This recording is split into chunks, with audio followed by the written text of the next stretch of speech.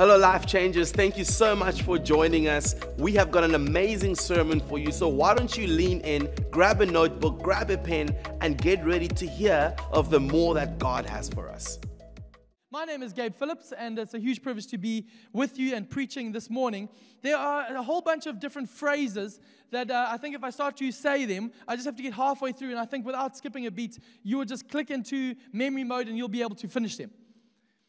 Any Shakespeare fans out there? The bard himself says, "To be or not to be, that is the question."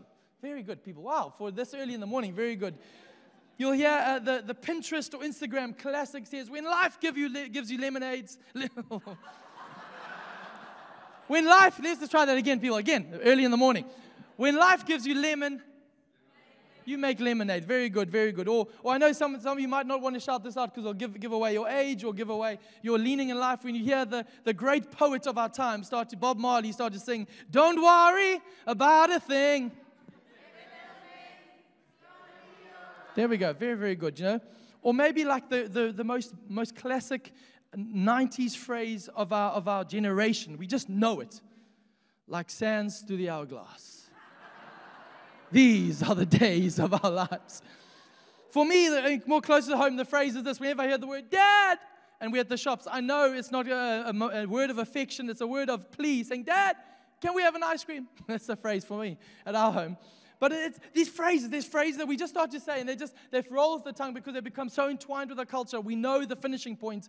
And likewise, in the Bible, there's a certain phrase that gets said so many times, 80 times, plus 80 times in the New Testament alone, when Jesus himself will say these words, "The kingdom of God is like." And he would say this phrase, and people would almost have this anticipation, expectation of what they thought the kingdom of God would be like. But actually, where we would be able to sing those songs or those lines in unison, the people around Jesus' time would be able to fill that in that blank with different phrases because they all came with different expectations, different backgrounds, different ideas of what the kingdom of God or the kingdom of heaven would be like. You see, they had been waiting for a Messiah for a long time. They'd been longing for the Messiah to come. When Jesus steps into the fray there in Israel at that time, the people had been waiting for generations, for years, for centuries, for the Messiah that would come, that would lead them back into the promised land. A greater Moses, a greater David, a greater Nehemiah and Ezra, somebody who would come and they'd once been rescued from the Egyptians. They'd once been restored back to their land from the Babylonians. And now they're under the oppression of the Roman government and a Roman rule and the Pharisees and this regime, this oppressive regime. And they're waiting for the Messiah who would come and restore the kingdom back to Israel. So for them, they had all this vivid imagery of what it's like. And it's amazing when we think about it. If you had polled the people in those days, they would have probably leant in different directions. They would have thought, we're longing for a people's Messiah. In the sense of a Messiah who would come with the Roman government would say, give them bread and circuses to entertain them. Feed them and keep them entertained. The people would want a government who would come and would feed them, who would supply their needs, who would, in a social justice type sense, would come and bring freedom to people who've been oppressed, financially marginalized. They were maybe been hoping for a political savior, political Messiah, who would come and restore them to their significance, give them a status that's beyond their groveling at the table of the Roman Empire. They wanted somebody to come and restore their fortunes back. When we were kings, when David ruled, we want somebody to come and take us back to those golden eras. Or maybe they were hoping the zealots among them were just looking for a powerful Messiah, the one who would come and give them a military victory, someone who would ride in on a white horse and would slay the Roman oppressors, who would take down the tax collectors and the regime that was against their flourishing. And actually, there was this cry in them that you would establish your kingdom so we could sit on the right hand and left and we can rule and have authority again. And had all this imagination of what the kingdom of God would be like and the Messiah when he would come.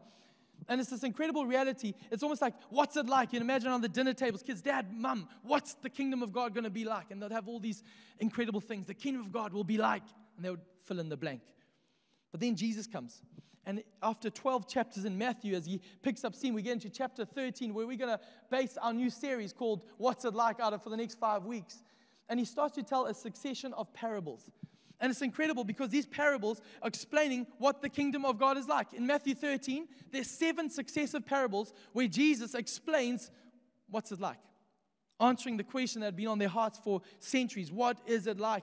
But then in Matthew 19 to 25, if you want to go read them later at home, you'll find about, in my count, another 5 specific parables what the kingdom of God will be like in the coming age.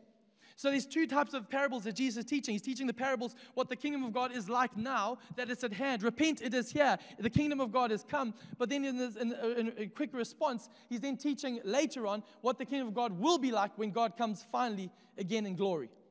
And it's a reality we have to understand, and maybe this is a little bit teachy for 9:30 in the morning, but we have to understand that the kingdom of God, what it is like for us here and now, and what is coming.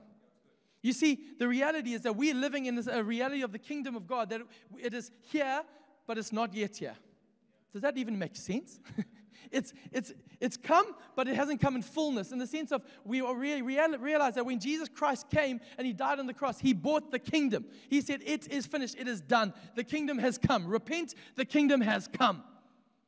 But then we know that one day when, in the consummation of all ages, when God comes again in his glory, when Jesus comes to judge the living and the dead finally, then the kingdom will come in fullness. Does that even make sense? It's the reality for you and I that actually this is what we're living. We're living in between the times. We're living in between the cross of Calvary where it has come and the end of the age or the consummation of the ages. We're living in this age called the church age. We're living between the already and the not yet. And that's why we trust. And the kingdom has come and is breaking in. And one day it will break in fullness. That's why I pray and know that people get healed. And people still get healed today. Praise the Lord. But also people still don't get healed today. But I wait for their full healing when the kingdom comes in fullness. And I live in between the tension, not leaning to one way or the other, but knowing that actually He is good, He is God, the kingdom has come. And the best description of this that has helped my finite brain understand this, and this is for the history buffs out there, there was something called D-Day. At the end of World War II, in Normandy, on the beaches of Normandy, the June the 6th, 1944 to be exact, was the time when the Allied forces finally put to death the end of they repelled. They took the beach of Normandy and they repelled finally the German Third Reich, the Nazi forces. And D-Day, victory was declared. Victory has been won. But then for the next 11 months, as Hitler started to run and people had started to, the bunkers started to erupt with chaos and all the theories happened. What happened in the bunker there? And crazy things started to go on. For the next 11 months, as the army started to pull back from the front forces, there were still skirmishes going on. And it was only 11 months later, on the 8th of May, 1945, where we get VE Day, Victory Day, when the surrender was signed in writing, and Germany seceded and said, we're done, we're out the war. In a sense, victory was declared. But then there was 11 months of fighting and still finishing this battle as people the enemy forces pulled back, as the kingdom of the Allied moved forward and forcefully advanced, and then victory was finally won a year later. That, if you want to know where we are at, we're in this section. That 11 months, victory has been declared and won. But now we're waiting for the fullness of our salvation to come. And we are in that era, pushing back the forces of darkness who are retreating because the gates of hell cannot prevail. But we are in that world. And you know, this is the incredible reality as the great, in the height of slavery, the great African songwriters and in modern America would write. They write this phrase, this refrain. It's Friday, but Sunday's coming. And it's the reality in the sense of the narrative of Jesus' death and then resurrection on the cross. It's Friday. He's died, and we believe that. But Sunday is coming. We know there's fullness coming. There's resurrection power coming. There's life coming when every tear will be wiped away. All will be brought back into order and unison, and the lion will lie down with the lamb. And that day is coming. And maybe it feels like, I don't know about you, but it feels like for me, it's a lot of Fridays at the moment. Whether it's load shedding, whether it's lockdowns, whether it's pandemics, whether it's viruses, whether it's corruption, whether it's Ukraine and Russia, whether it's this new theology, this idea, and we feel like there's a lot of skirmishes going on, but don't lose heart. I want to tell you, in between life, where it feels like Friday, hospital visits, terrifying headlines, phone calls with bad news, depression, fears, anxieties, take heart. Take heart. We will overcome. It's Friday, but Sunday is coming. We have to understand the kingdom of God. So I want to read a scripture, Matthew 13. We're going to look at Matthew 13 as we understand what it's like for the next few weeks. And I'm going to take the first parable, Matthew 13, verse 1 to 23. This is what it says. Later, the same day, Jesus left the house and sat beside the lake. A large crowd soon gathered around him, so he got into a boat. Then he sat there and taught as the people stood on the shore. He told many stories in the form of parables, such as this one. Listen! I love how the parable starts. It starts with Jesus saying, listen, he who has ears, hear. And a quick refrain I want to remind us is stop asking God to speak and maybe just start listening. Because God is speaking. God is speaking. Just want to wonder, are we listening? Anyway, that's an aside. Listen, Jesus says. A farmer went out to plant some seeds. As he scattered them across his field, some seeds fell on a footpath, and the birds came and ate them. Other seeds fell in shallow soil with underlying rock. The seeds sprouted quickly because the soil was shallow. But the plants soon wilted under the hot sun, and since they didn't have deep roots, they died. Other seeds fell among thorns that grew up and choked out the tender plants. Still other seeds fell on fertile soil, and they produced a crop that was 30, 60, and even 100 times as much as had been planted. Anyone with ears to hear should listen and understand. Simple, hey? Well, let's keep reading, because his disciples didn't think so. His disciples came and asked him, why do you use parables when you talk to the people? Jesus replied, you are permitted to understand the secrets of the kingdom of heaven. Simple, but it's also secretive. But others are not. To those who listen to my teaching, more understanding will be given, and they will have an abundance of knowledge. But for those who are not listening, even what little understanding they have will be taken away from them. That is why I use these parables. For they look, but they don't really see. They hear, but they don't really listen or understand. This fulfills the prophecy of Isaiah that says, when you hear what I say, you will not understand. When you see what I do, you will not comprehend. For the hearts of these people are hardened, and the ears cannot hear. And they have closed their eyes, so their eyes cannot see, and their ears cannot hear. And their hearts cannot understand. And they cannot turn to me and let me heal them. But blessed are your eyes because they see, and your ears because they hear. I tell you the truth, many prophets and righteous people long to see what you see, but they didn't see it. And they long to hear what you hear, but they didn't hear it. It's simple, it's secretive, but it also seems like it's subversive. Jesus is saying this thing is turning it on upside down. He's inviting, saying the people who thought they were in are going to be out. And the people who thought they're out are going to be in. He said that this is the incredible understanding, the upside down nature of the kingdom. It's the weak made strong. It's the humble exalted. It's the last becoming first. It's the servants becoming the greatest. The kingdom of God is totally different to what they had expected. Let's keep reading. Now listen to the explanation of the parable about the farmer planting seeds. The seed that fell on the footpath represents those who hear the message about the kingdom and don't understand it. Then the evil one comes and snatches away the seed that was planted in their hearts. The seed on the rocky soil represents those who hear the message and immediately receive it with joy. But since they don't have deep roots, they don't last long. They fall away as soon as they have problems or are persecuted for believing God's word. The seed that fell among the thorns represents those who hear God's word. But all too quickly, the message is crowded out by the worries of this life and the lure of wealth, so no fruit is produced. The seed that fell on good soil represents those who truly hear and understand God's word and produce a harvest of 30, 60, or even 100 times as much as been planted. I love it. Jesus basically preaches a great sermon. Amen. Let's go home. But this is an incredible reality. Just imagine the scene. Everyone's gathering around. There's this anticipation, excitement. They've longed for a Messiah. They've filled in the blank of what the kingdom of God will look like when it comes. They've longed for it. They thought when we'll get significance, when we'll get right standing, when we'll see freedom come into our world. They've longed for this. And then Jesus comes and he starts to do signs and wonders and miracles. And he's causing a stir. The elite are freaking out and everyone's coming. They're gathered around him. And he pushes out of shore on a boat and says, I want to tell you what the kingdom of God is like. And they're all hanging on every word he says. They're like, he's going to say it. Get your notepads out. Take your selfies out. This is the day. He's going to describe what the kingdom of God is like.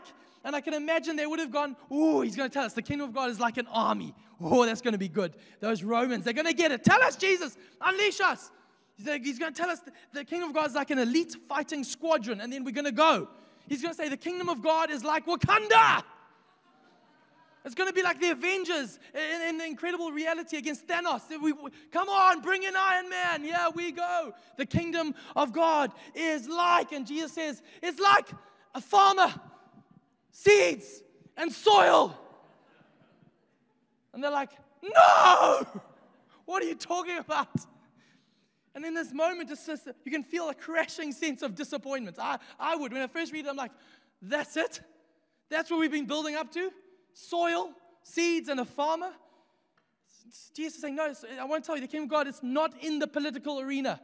It doesn't start there. It's not starting in the religious temples. It's not starting in the elitist boardrooms. It's not in the sky waiting for it one day when it will come down. Whoa, there we go. Jesus starts off by saying the kingdom of God, it's in the dirt. And that's the title of my sermon this morning. It's in the dirt. So I want you to tell the person next to you that the kingdom of God is like, and say to him, it's in the dirt. 3, 2, 1. Why don't you do that?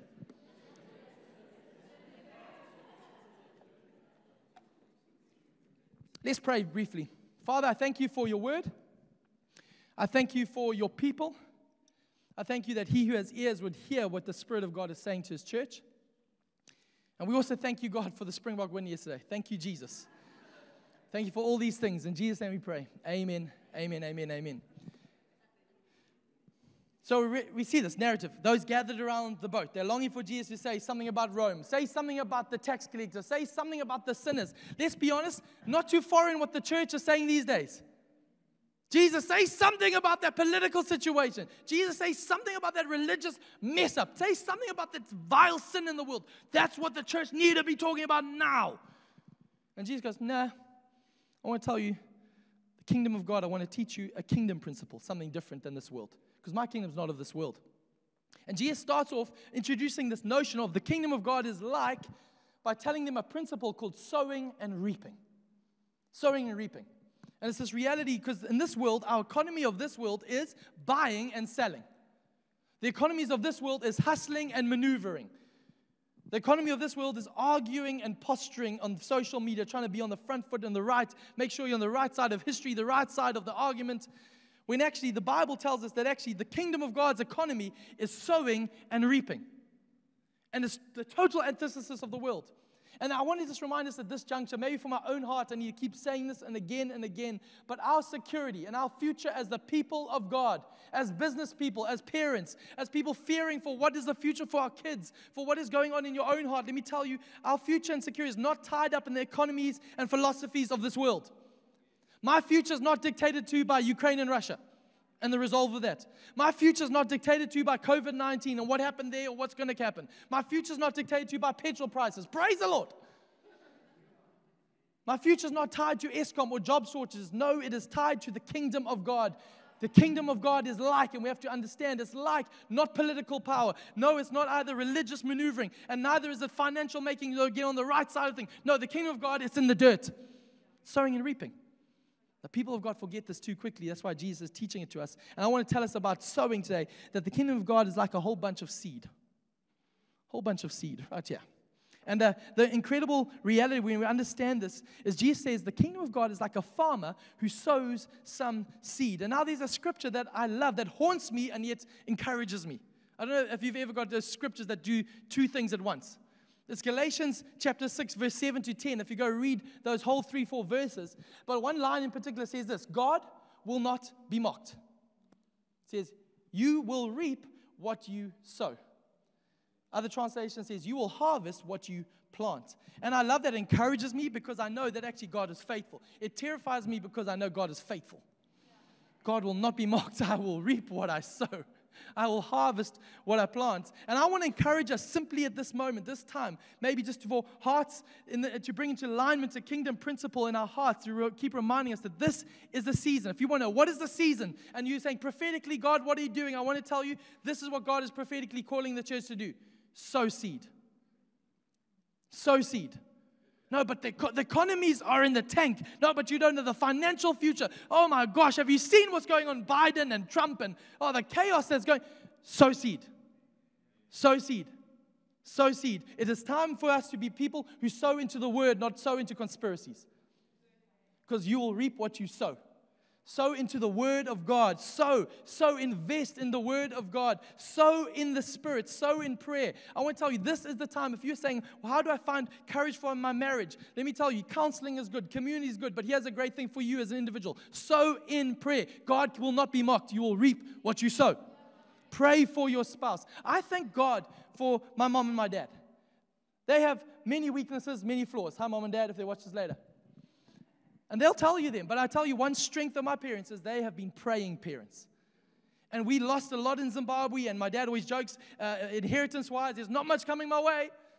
But I thank God that my future is not tied to the inheritance of this world, but there's an inheritance that's been sowed up in prayer that I am walking in already, but I know we'll have a greater harvest one day. My parents prayed for every one of the 3 Phillips boys' spouses. And let me tell you, if you've seen the wives of the Phillips boys, you know God has been faithful. Not just in looks, let me tell you. Wow, but that's a bonus. But let me tell you, God has been so kind. And I want to tell you, when we get to heaven one day, I am pretty much sure, because the economy of heaven is sowing and reaping, that the people who will get applause are the people who sowed. And I think people who sowed in prayer people will be amazed. You did what? The people who interceded behind closed doors and sowed because they trusted the principle that the kingdom of God is not out there, it's in the dirt.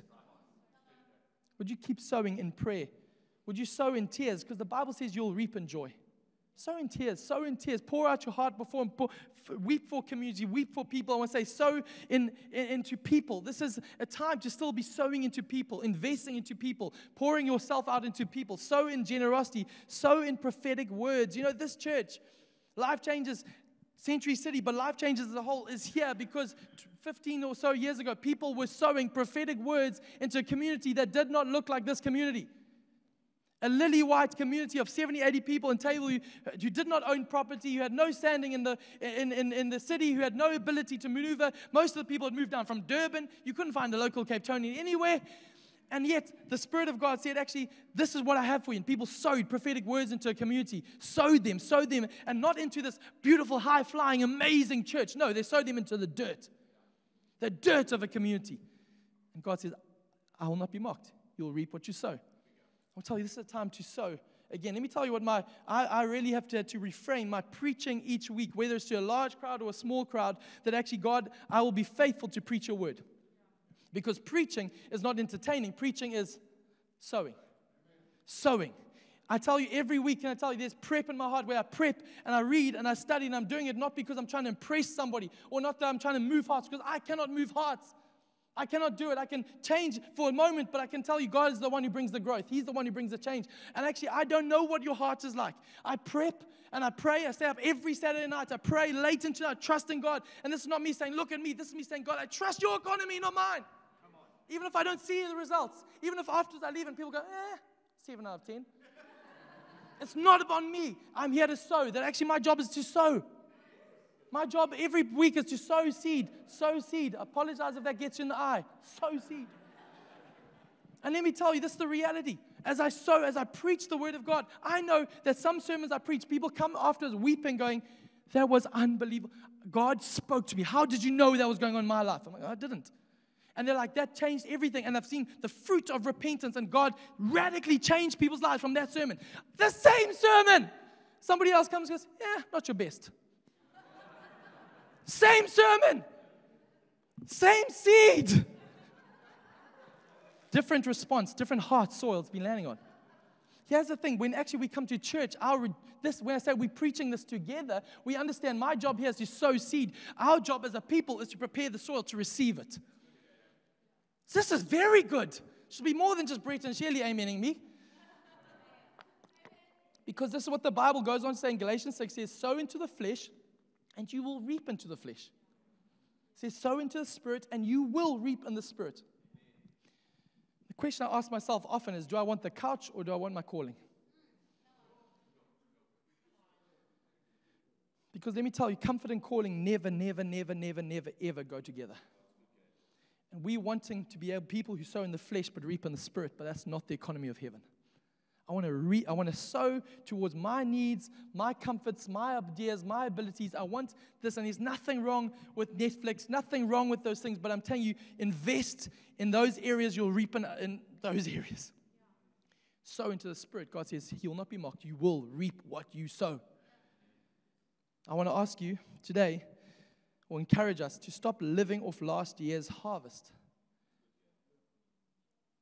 I think a lot of us have lived off for years. I remember in my teenage years spending days. I chose university classes strategically so I'd have hours off so I could worship and pray. And that's not a boast saying, look at me. I knew that God had something. I said, God, I want something. I sowed. And I know God's been faithful. And I'm living off the fruit of that. But I felt God say, I don't want you to live off the fruit of that forever. I want you to sow seed today. Because I've got a bigger future for you. Stop living off the past. And those things are wonderful, great history. I'm so grateful for praying parents. But I pray that my kids would have praying parents too, who sowed into their future. I'll ask you another question. How much seed are you sitting on that is unsown, that is unplanted, that's put out there? Because here's the understanding for you now is that it doesn't work, seed doesn't work until it's in the dirt. None of the seed here is going to do anything except make the person cleaning this hall hate me a little bit more. Nothing's going to grow here. Because the seed only works when it goes in the dirt. Because the kingdom of God, it's in the dirt. You see, seed is supposed to be in the soil, not on the shelf. And too many people of us have the seed on the shelf, but we aren't putting it in the soil. Because the kingdom of God is dirty work. I want to let you into a little dirty little secret about the kingdom of God. It's dirty, and it appears little. And too many people miss out on that secret reality of the kingdom of God. They want the bam when he says it's in the dirt.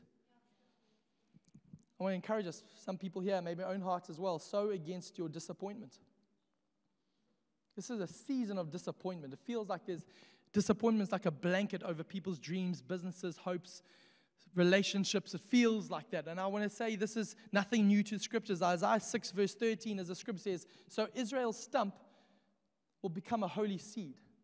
And what he's meaning is saying that Isaiah's prophesying at a time where all the hopes and dreams of Israel have been leveled to the ground, where they feel like the great tree of the nation has been severed to a stump. And Isaiah prophesies, says that stump will become a holy seed. And he's talking about Jesus who will come. But it's the reality for us. Proverbs 13:12 says, hope deferred makes the heart sick, but a promise fulfilled is a tree of life. The promise fulfilled is a tree of life. And I want to encourage us that when we can't see the trees of God's promises, well, you keep sowing seed. Because trees never start out as trees. They always start out as seeds. And so often we get disillusioned and we say, but I've prayed that. I've trusted for that. I've tithed, Gabe, and still in financial struggles. Keep sowing seed. It's the principle of the kingdom. Not a principle of church. Not a principle of get out of your mess. It's a principle of the kingdom. This is what it's like. It's in the dirt. So I want to encourage you. Where's your future? Is it in the bank? In an economy? In a policy? In a job? I'll say no. Your future. It's in the dirt. It's in the dirt. Second point and final point, we talked about sowing. I want to tell us about reaping. The scripture, Jesus goes on, and I'd love you to go study it at home because there's so much nuance and incredible insight in there. It's simple, but it's secretive and it's subversive. Turns everything upside down. But this reality, as Jesus says, the farmer sows the seed goes in the ground, but it falls on different types of soil, and you'll see them, not different types of seals, sorry, that's a different movie, different type of soil. Hard ground, shallow and rocky ground, divided ground, or good soil. The hard soil is the footpath, and for time's sake, it falls on the footpath, and says, and the seed falls there on that soil, and the birds snatch it away, that which was planted. It just falls on hard ground, and Jesus is saying that it's like falling on hearts that are hardened, that actually just can't take root of the soil, the seed. The second one is the shallow or rocky ground, and this understanding says that it receives it with joy, but no roots are there. There's no roots, so it sprouts up quickly, but there's no roots. So as soon as pressure comes up, the illustration, as soon as the sun starts to shine a little bit brighter, that scorches that what's growing and it dies. Thirdly, it says there's divided soil. Soil that is competing with weeds and thorns, and Jesus starts to say these are the worries and lure of wealth in life, and the seed takes root and tries to grow, but the thorns of the other things that are pulling our attention start to squash out the life that was growing there. And he finally says there's the good soil that produces a harvest. And I've read this many times, and my insight has always been that these are 4 different types of people. Somebody with a hard heart here today, people. Sort it out. Somebody with shallow, no roots. Sort it out. Divided hearts, I want to speak to you now. And then there's some of us, you're just the good soil. It was always me. I'm that guy. I'm like, oh, those other 3 need to really sort out their hearts. I don't know why they're not growing. When I've realized that actually I think there's potential for all of us to be all of those 4. Some of us, all of us 4 on the same day. People with toddlers, all of us 4 before 8 a.m. in the morning. It's me. But here's the reality that, I mean, with Benji, he's this character, and he says funny things, and he does funny things. He's starting to talk to us, and the self-acclaimed class clown. And at home, he's telling things, and we're all laughing, and he says something funny. He's trying to talk to me, he says something funny, and I'm like, that is brilliant. That has got to be on it's got to be on Instagram Reel. It's got to be on something. I'm a millennial parent, so I pull out my phone, and I start filming. I was like, hey, Benji, go, say it. And Benji's got this phrase that he says that I could just complete. He says to me, no photos, just listen. No photos, just listen. Sorry, boy. And I think that's the reality of how we engage with God all the time. God is wanting to speak to us, but He's speaking to us through all the filters that we've put up. He's speaking to us as seed is being sown into our hearts, but it's going through the filters of our unrepentant sin. It's going through the filters of our offense, the filters of our bitterness, the filters of our failure, the filters of our arrogance. And I believe God would say this morning, no photos, just listen. Listen.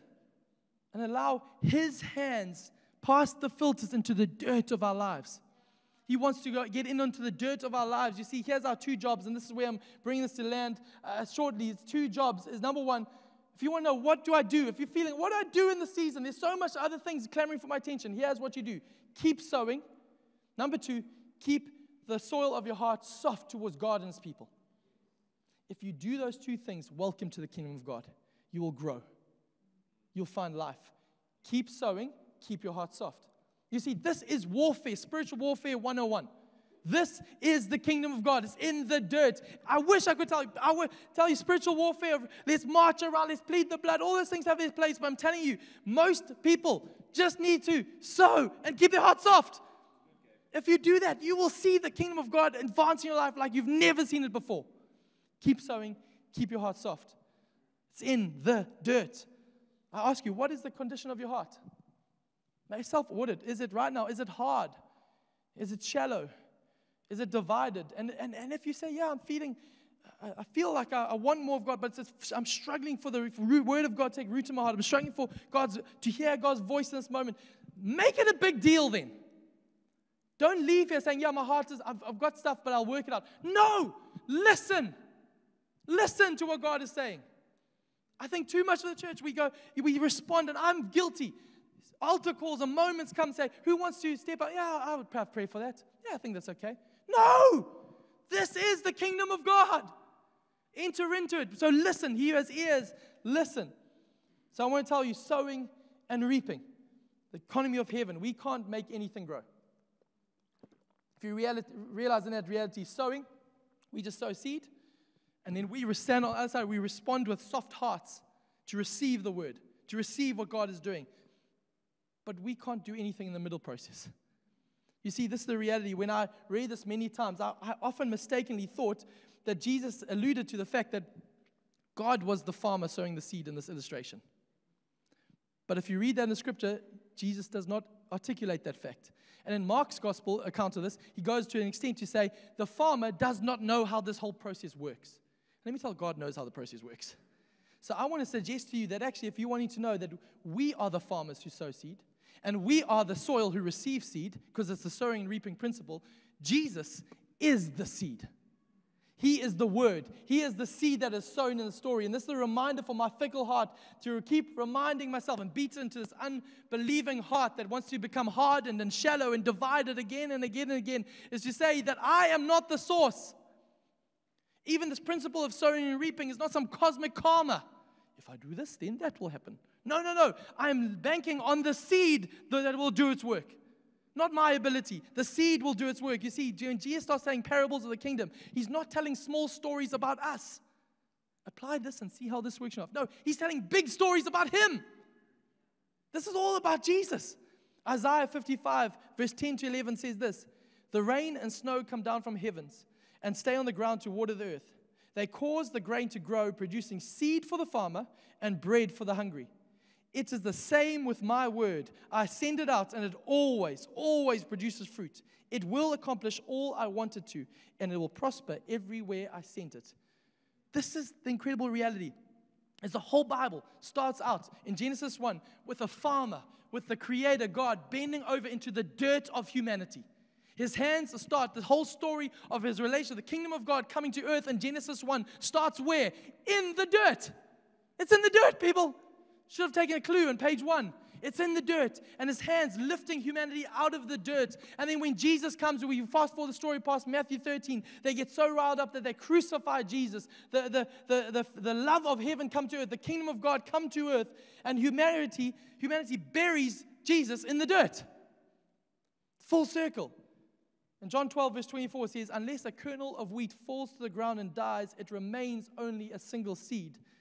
But if it dies, it produces many seeds. And see, this scripture was talking about what Jesus was doing, because I want to tell you today, in that moment, in the economy of earth, it looked like we had buried Jesus, buried the kingdom of God, buried it deep. When actually I realized from the economy of heaven, Jesus was sown as a seed into the earth. He wasn't just buried, he was sown. By faith, he went to the cross for the joy set before him, knowing that that was not the end, that actually if I remain alone, I abide alone. But if I'm sown, if I fall to the ground and die, I'll produce a harvest. And this is an incredible reality. When Jesus goes into the ground on the Friday, we know it's Friday. But as I started, I said, it's Friday. And there's tears of pain and anguish, but it's Friday. But Sunday is coming. But Sunday is coming. I will have to call the band up because I want to tell you the harvest is coming. The health goes. The pain goes. Disaster strikes. Let me remind you, maybe just for 2 people here, the word will accomplish what it was set forth to do. Maybe you're sitting here with a diagnosis, a pain, a relationship failure, and you're wondering, where's all that seed I've sown? The word will accomplish what it was sent out to do. Maybe you're sitting here and your marriage has failed and you're going, God, where were you? The word will accomplish what it's sent out to do. Do not give up on the seed. This is the reality. Maybe you're here today and you're saying, my life, right now, it's in the dirt. Let me encourage you, hold onto that seed, because that's where the kingdom of God begins. You see, this is the question I can imagine as we bring this into land. Is all the people gathering around Jesus in that moment, and Jesus starts to say, the kingdom of God is like, I can imagine him going to ask him the question, have you come to overthrow Rome? And Jesus would have said, no, I've come to overthrow hell. God is on a bigger agenda than our agendas. He's higher than our politics. He's higher than our economies. The kingdoms of this world will become the kingdoms of our God. We're inheriting a kingdom that cannot be shaken. It is not of this world. It's not one day when pie in the sky theology. No, it's here and now in the dirt. And we're living between the times, knowing it's Friday, but Sunday is coming. And the people of God are people who know that we'll keep, until then, we'll keep sowing and we'll keep our hearts soft. We'll keep sowing, we'll keep our hearts soft, and we'll see the harvest of the Lord. Why don't we stand to our feet?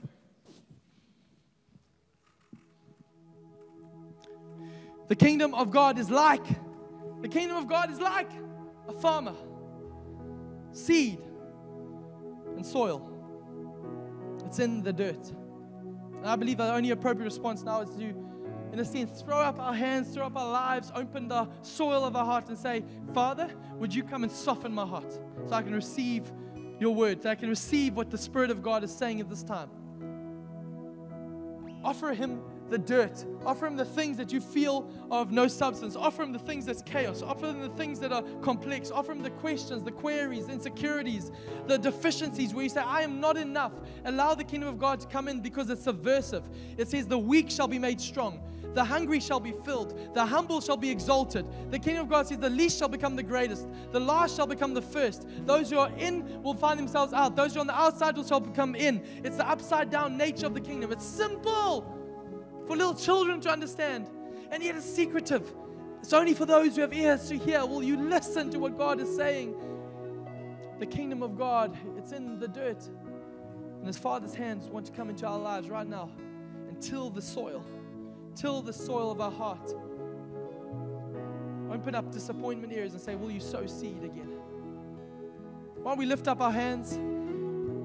My hands are lifted. I need to understand the economy of heaven more than ever before, the economy of sowing and reaping. My heart that wants buying and selling, that wants hustling and maneuvering, that wants posturing and narrating my own story and trying to come on the right side of things, but saying, no, God, I want to enter into your kingdom like a child, sowing and reaping. So I pray this prayer over my friends and my heart. Your kingdom come. Your kingdom come. Your will be done on earth, in our dirt, as it is in heaven. Your kingdom come. Why don't you pray that? Say, your kingdom come. Your will be done on earth as it is in heaven. That was an amazing sermon. If you would like to find out what your next step is, why don't you go to our website, lifechanges.org.za, or follow us on social media to find out about what is happening in the life of our church. Life Changes Church, we love you. Have an amazing, amazing week.